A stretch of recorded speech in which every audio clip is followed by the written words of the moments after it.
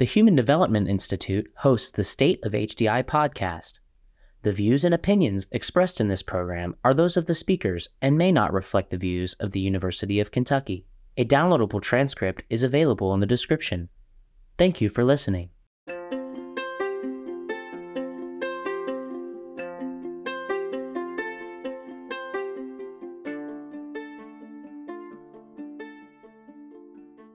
Welcome to the State of HDI, a podcast of the University of Kentucky Human Development Institute. We explore the initiatives and projects at the Human Development Institute, a university center for excellence on disability. I'm Patty Singleton, and in the studio, I have Austin Nugent. Austin is a disability program administrator across multiple HDI projects, promoting health, well-being, and inclusion. Austin, it's so good to see you. Yes, thank you so much for having me. I'm excited to be here. So first, I want to know a little bit about what are the experiences that led you to the University of Kentucky? So there's quite a few. I am actually originally from Southern California, and when I was in high school, my mom surprisingly told me that her and my dad were expecting a child. And so I have a little brother that was born with Down syndrome. And so that kind of is the catalyst that, got me on this journey of disability and really that passion, that what has sparked my passion in disability and inclusion and all the wonderful things around that. I went to college and I got actually a minor in disability studies. And after I graduated, I moved to Portland, Oregon, where I met my now husband, who is originally from Louisville. And he was like, I plan to move back home and go back and get my doctorate. Like, what are your thoughts on moving to Kentucky? And I was super on board with it. Every time I had visited, I loved Kentucky. I loved the people. I loved all the greenery and just everything about it. So moved to Kentucky. And then that is when I actually connected with a few HDI employees through my colleagues at a national level. And I was like super interested in working with you all. If there's ever an opportunity, like here's my resume. About 6 months after moving to Kentucky, I got the call that there was a job available for me at HDI, and I was really ecstatic. And so that was what initially connected me to UK. But then from the perspective of me as a student, I had always thought about going back to school to get my graduate degree. And then when I got hired by the university, there is that incentive for employees to pursue additional education. So that is when I applied both for, at the time, before it was LEND, was HDI's graduate certificate in developmental disabilities, but then also the Master's of Public Administration program. And here we are. And yes, here we are. And I love all of those personal experiences, and especially kind of your firsthand experiences with your brother that led you into the field. And that really kind of brought you in your experiences.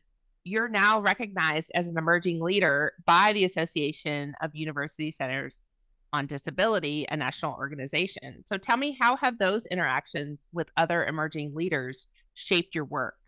Well, unfortunately, I really didn't get much of an opportunity to connect with other emerging leaders as much as I would have hoped.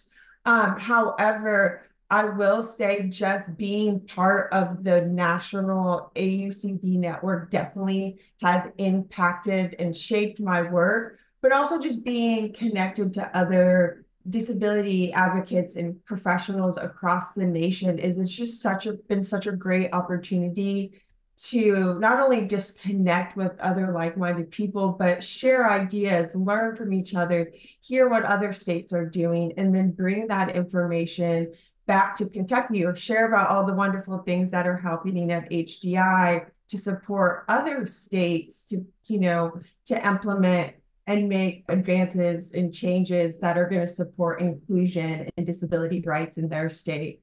So I would say just that opportunity of being able to just connect with folks that I probably wouldn't have been able to connect with if I wasn't connected with AUCD has been really influential on my work, both as a student as well as a professional. That's fantastic. And then kind of building on that, I think that your generation is definitely one that will forever be marked by the pandemic and everything that changed. So, can you tell us a little bit about your learning experiences, the impact that that had, and then how it's changed what you know about yourself and your work and learning styles? I know I applied for graduate school right around when the pandemic started. And so I've only ever done remote learning for as far as my graduate program, which was very different than undergrad, where every day you're, on campus and you're kind of more forced to interact with students and your classmates and your teachers, where in a virtual online learning environment, it's kind of up to you how much you're going to be interacting with others. And so at times I kind of had to force myself of like, yes, it's really easy to just like do the bare minimum because I'm not having to interact with my classmates as much. But you soon realize that there's so much more to learn and gain from your educational experience when you're taking the time to like go to those office hours and connect with your classmates, not only during class hours, which is the same for in person, but it does take a little bit more effort. But where I live in Louisville and UK is in Lexington, I actually found quite a few perks of the virtual learning because I wasn't having to drive to Lexington 2 to 4 times a week, which was actually really great because that gave me more time back in my day to focus on like the actual learning part of school rather than just the commute. And I also just learned I really liked a virtual learning environment. I feel like it gave me a lot more flexibility, especially being a full-time working professional while I'm in grad school. And then where I do have like chronic migraines and OCD, it also made sure that I was being able to still make it to my therapy appointments. And then if I had a migraine flare up, I could, tend to that, but also have the flexibility to get my schoolwork done and my school not be as impacted. And I love what you said about your learning styles because that definitely talks a lot about universal design and how important it is to have these systems in place to be flexible for students. So universal design is really woven throughout the work we do at HDI. Austin, can you tell me how this work has shaped your own views on universal design and its importance in our society? Yeah, so I was actually first exposed to universal design very early on in my career, right after I graduated from my undergraduate program and I moved to Portland, Oregon. I connected with a disability organization that focused on education. And so universal design was very much integrated into all of the work that they were doing in universal design for learning. So when I first connected with HDI, I was very excited to see universal design as a priority area because it's very much a priority area in my life. It's something that I'm incredibly passionate about. And so the more that I've gotten to work with universal design of HDI, it's just really strengthened my belief that universal design truly is this incredible tool that not only benefits people with disabilities or, like you pointed out, students, but it benefits everybody. And so that's really become my message in all of the work that I've done with HDI. Yes, our work is focused and centered around disability and inclusion, but really it's when professionals implement and use universal design, it benefits everybody.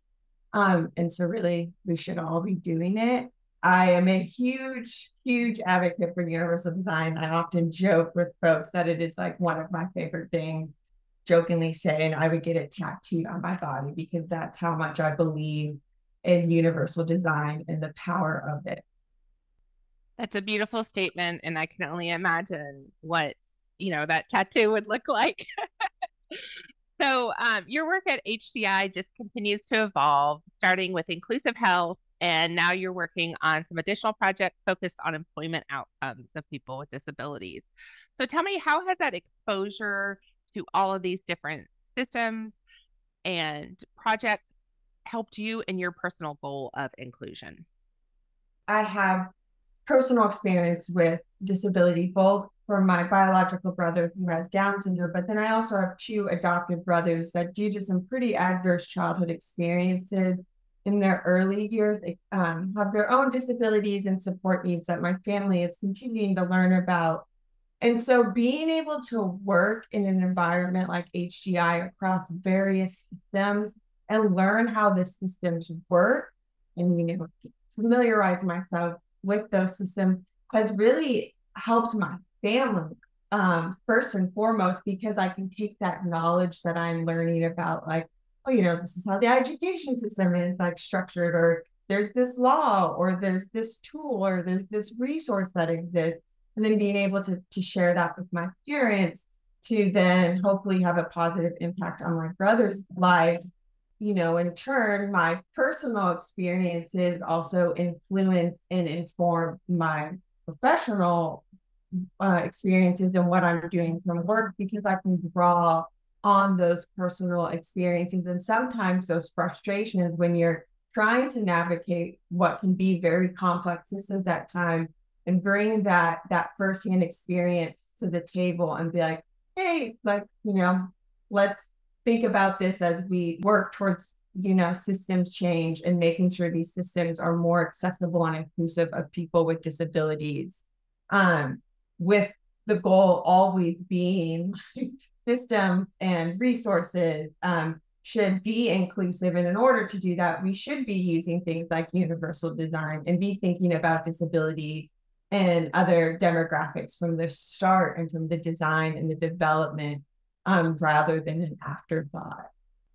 Austin, that's so great. And I love that your personal experiences and also your family history has really helped to guide that, and certainly break down some of the myths that exist, as well as help with that system improvement, like you said.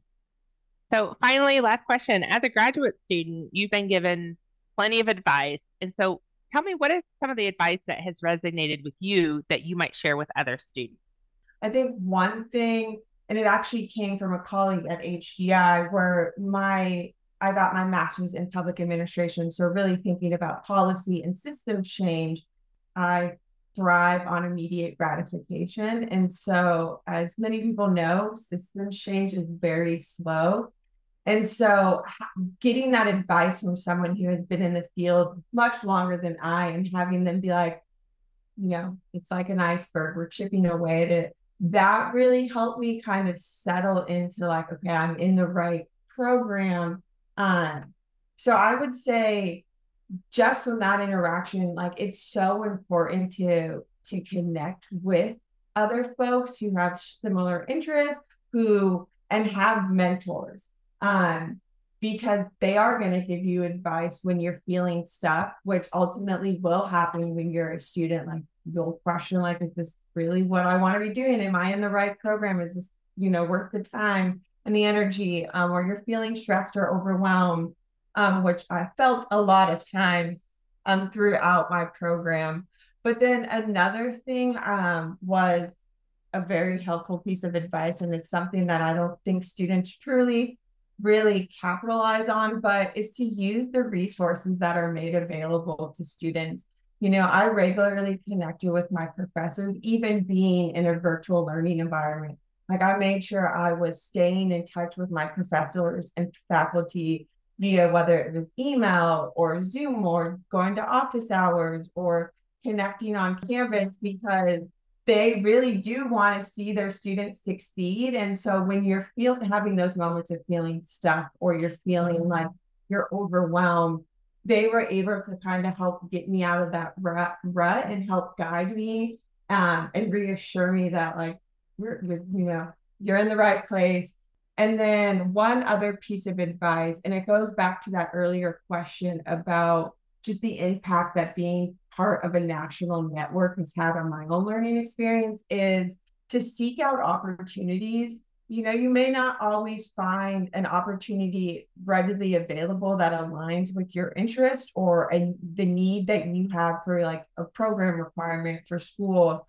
But in those moments, don't be afraid to reach out to an organization or organizations that do have a mission that aligns with your own mission and your own values, and ask and see if they would be willing to create something for you. So for me, I had to do an internship for my MPA, and I'd already had eyes and been connected to Kentucky Protection and Advocacy because they're doing systems change and they're advocating and working with policy in a setting that I am very passionate about related to disability rights and inclusion.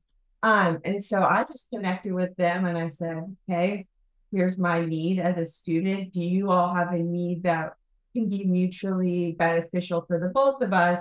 And they were able to work with me, and I was able to satisfy my learning requirement for my program, but also get this really enriching learning opportunity that really sparked my interest and really solidified that, like, yep, this is what I'm passionate about. So I would say that would probably be one of the best pieces of advice I got during my learning experiences. Seek out opportunities, and if there's not one available, like, see how you can create an opportunity for yourself by connecting with others. It's really great advice, Austin. Well, I thank you so much for sitting down with us today. Always a pleasure to see you. Yes, thank you so much for having me.